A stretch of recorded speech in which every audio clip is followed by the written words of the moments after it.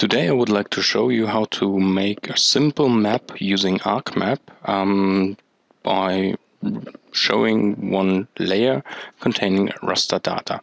Therefore we will need, of course, content. We will add some content with the Add Data button, and we will now choose, we will say let's show you some slope values from our scene in Morocco.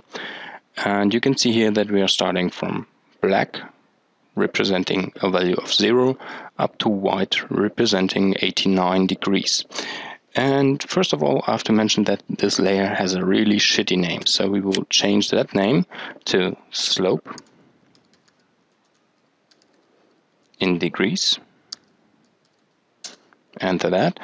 And so, yeah, we also have to differ between the data view. As you can see here, we can just zoom in and zoom out, also pan the scene across the whole working pane here. And we have the layout view. In the layout view, you will have some kind of content window where you have the data inside, and you have your Dyna4 paper size, and you can add here some elements. And as you all maybe know, we need some legend, we need a north arrow, a scale bar, maybe a title for our map. So let's begin maybe with the north arrow.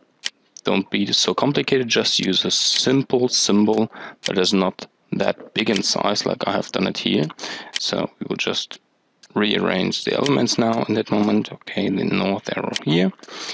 And as you can see, our scene is not so good represented, so we will just zoom in, and therefore we will need the normal zoom. We have to differentiate between the zoom you can use in your data and the zoom you can use here for your map. As you can see here, there's a huge difference between these two zooms. Okay. Now we will pan on our map. As you can see, we will have some quite good relief here, and yeah, we have the north arrow. What we'll also need is the scale bar, and we will take just that simple scale bar. Again, don't be so complicated. So now, yeah, as you maybe are from America or wherever, I will just use a metric system here, and you can also adjust the settings of that, or maybe change the properties of that scale bar. As you can see, 30,000 meters is the same as kilometers, so we'll change the division units here to kilometers. And the label, okay, it's an English map, we'll say it's kilometers as well. And now you have the simple scale bar containing 0 up to 20 kilometers. Now we will go back again to the whole page by clicking that button. That means zoom to the whole map layout. And now we have one problem. We don't have enough space for the title of the map. So we will rearrange the data view and insert a title.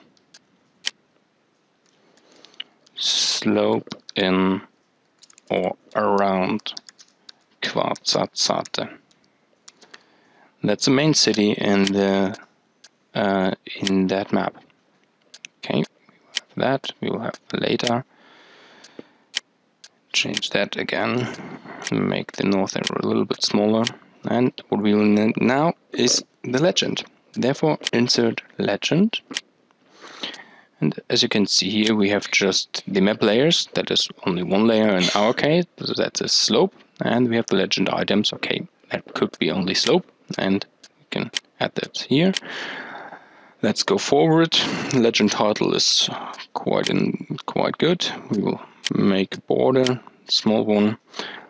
Leave that here. Background, you don't need that in a normal case. And also drop shadow. Just make the map as simple as you would like to see it for yourself.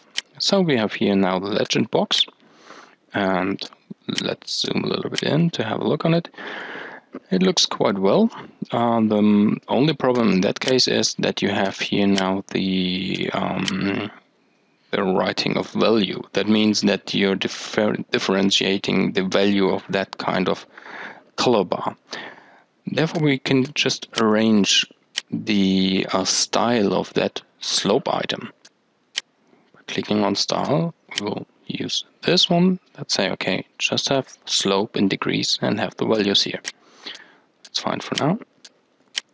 And maybe, yeah, the spectrum from black to white is not that kind of bright. So we'll rearrange that as well, just by clicking on the color ramp here and say, okay, we'll have that nicely looking green-red color. Go back to the map, and yeah, so you can really could differentiate between the areas with high values and low values.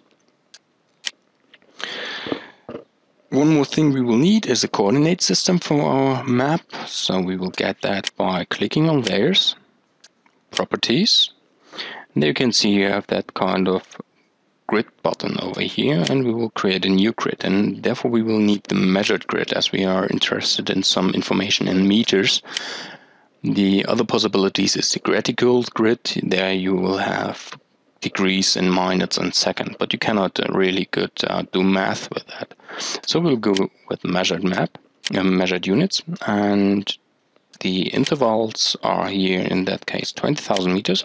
We will just leave it like that, but we will use tick marks and labels instead. So go ahead and finish that for the first case.